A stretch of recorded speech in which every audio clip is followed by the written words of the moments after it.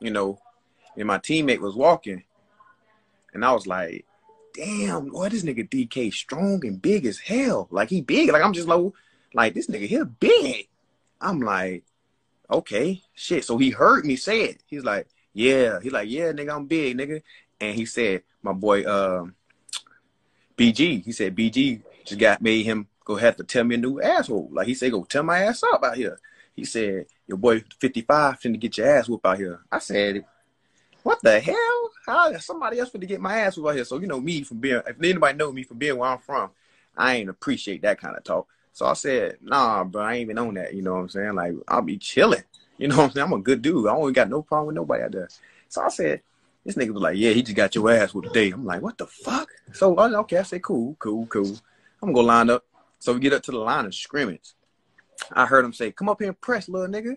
And I already knew it was a run play because he got himself ready and built ready to block. I said, oh, shit. I already know it's a run play.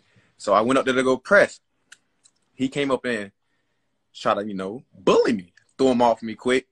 So if you look at the video, right, I turned around and called him in mid-action because I heard him just like, I ain't gonna say growling, but he was like, you know, them big old strong people voice. So I turned around and heard it, and I just tried to brace myself, and he boom. I said, boy, this is a heavy kid.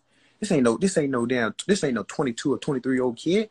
This is a goddamn action figure. Like, this dude here big as hell. Like, this motherfucker here so goddamn big. So I said, shit. So, you know, he gave me a good push.